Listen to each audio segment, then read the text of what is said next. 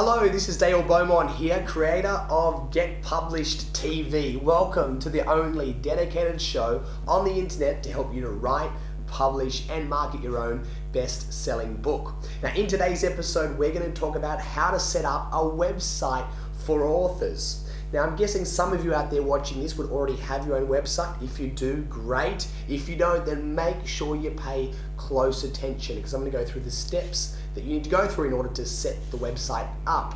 Now before that though, I want to give a quick shout out to some of our loyal viewers. These people have been watching almost every episode that we've produced here at Get Published TV, and they're always the first people to leave comments in the comment section. It's one of the things that I really love as a way of sort of giving something back. I feel like I'm sharing with you lots and lots of great information that has cost me thousands and thousands of dollars to learn. I'm giving it away to you for free, so the way that you can say thanks is by leaving a comment and getting part of the community here. But these are the people that have been really getting involved. The first one I'd like to recommend is Connor. Connor, you've been a really great supporter, leaves a comment on virtually every episode, so thank you, Connor. Also Tommy G, who's normally the first to respond, which is great. We have Hannon as well, who's been leaving a lot of comments.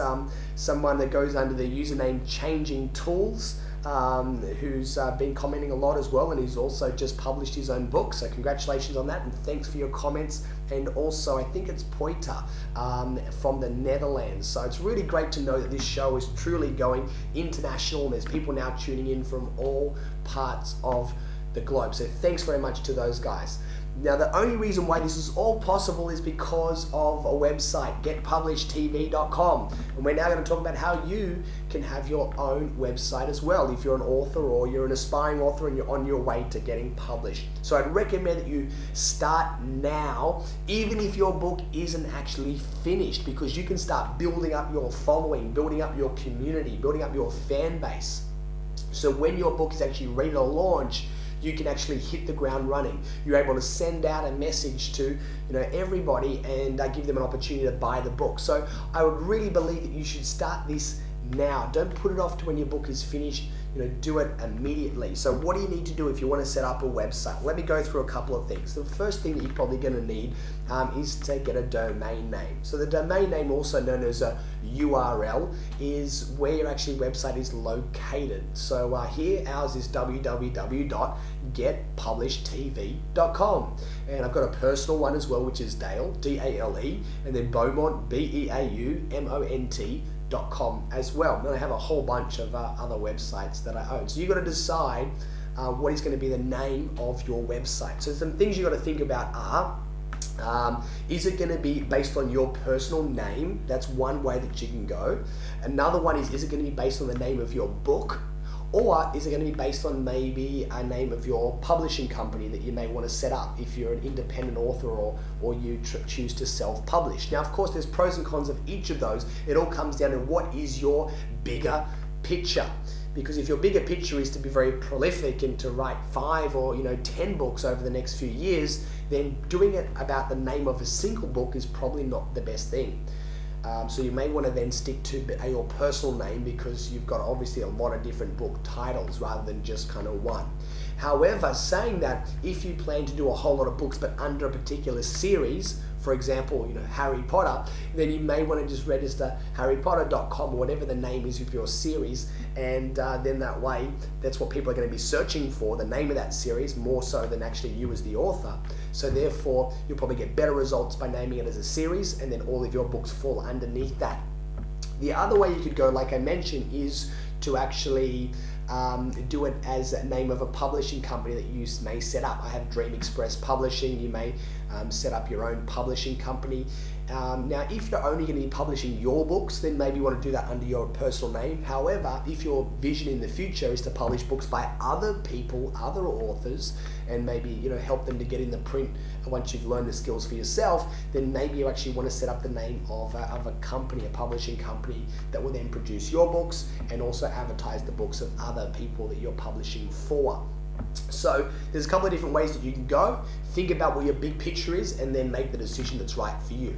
Other things which are pretty much common sense is, making sure that it's short rather than, very long. The longer it is, the harder it is for people to remember. And you also want to be careful about using words which can possibly be misspelt or are spelt differently in particular different countries. For example, the word center could be spelled C-E-N-T-E-R or R-E, depending on where you actually live. So avoid words like that can actually be misspelt, and big words that people could misspell regularly, like the word entrepreneur is a word that many people still misspell, especially if they're typing quickly.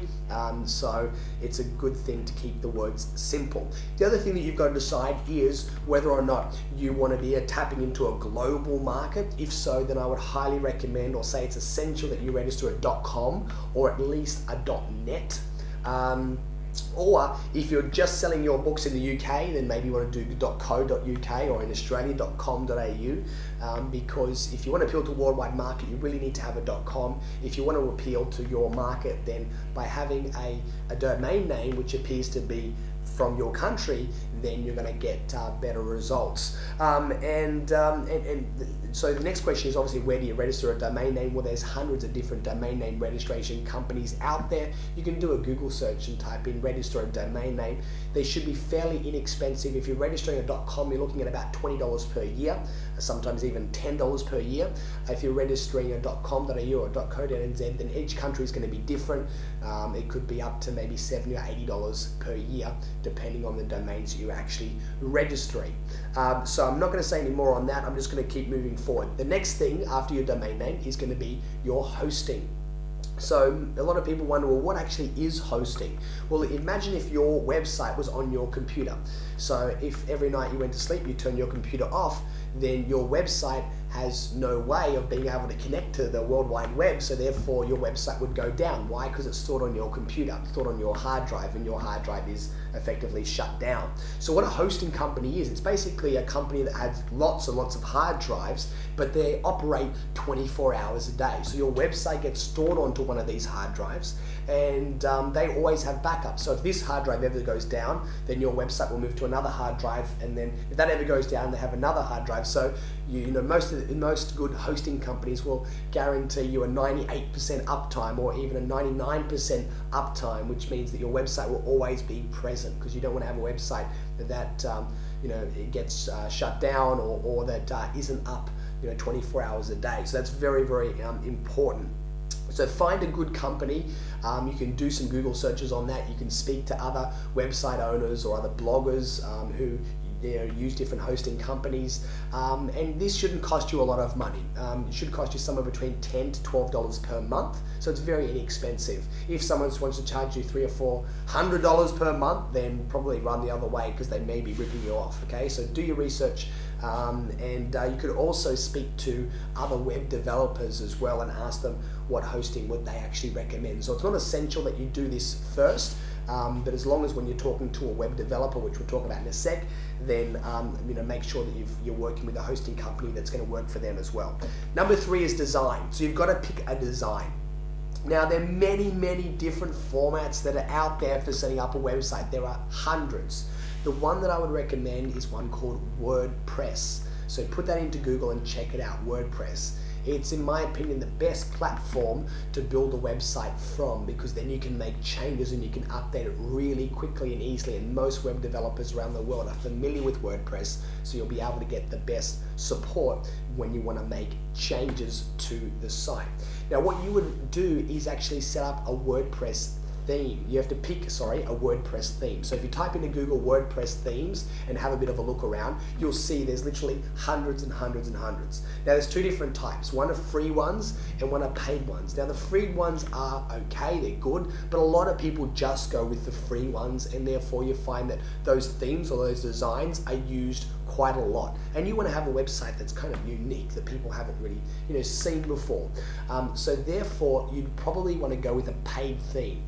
Now, the paid themes, when I say paid, they're not very expensive. They're not thousands of dollars. They're probably only $40 to $60, maybe $80. They're not very expensive. So pay that money and get yourself a good looking theme, one that you're happy with, and one that looks has the feelings and emotions that you want to then represent. So once you've picked it, then what you would do is you would contact a web developer, and they will then take that theme and they'll attach it to your hosting company, and what that's normally called is an installation. They'll install your WordPress theme onto your website, onto your domain name, and it'll be hosted onto through your hosting company. So you'll need to find a developer to do that installation. Now, because you're using a WordPress theme, it shouldn't take a huge amount of time. For most people that know what they're doing, to do an installation, it will take around about an hour, maybe 2 hours maximum. But if someone's going to tell you that it's going to take you 17 hours in order to install a WordPress theme, then I would probably say run the other way, okay? Because there's a lot of shonky operators out there, so you want to make sure that you get someone that knows what they're doing, so you're not paying more than you should. So develop a relationship with a trustworthy website developer. They'll be able to do this for you. And then if you ever want to make changes in the future, they'll be able to do that as well.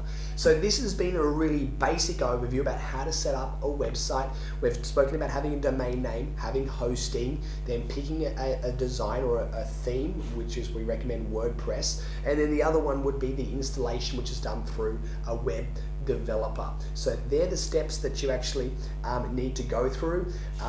Some people may want to make further customizations, like be able to sell books through their website as well, or to be able to add videos and all that other stuff. Talk with your web developer. A lot of that stuff you'll be able to do yourself once you learn how to use the WordPress platform, and there's some great video tutorials about how to use WordPress. If you go to youtube.com and you type in WordPress or how to use WordPress, a bunch of videos will come up. They'll teach you how to make changes yourself. Most of them you'll be able to do, but occasionally you'll need to continue to be in touch with your website developer in order to make more advanced changes. All right, so that's been a little bit of a basic video about how to set up a website for an author to promote your book. That wraps up this video now, but leave us your comments. If you have a domain company that you work with, or you're a website developer, or you know a website developer, or you use a particular host, leave those links in the comment section on Get Published TV, because I'm sure they may be able to help some other people watching. Thanks for tuning in. Hope it's been informative. We'll see you again next time. Need to call this guy soon. Apparently Henny or something. Okay. The guy from where your car is. Yep.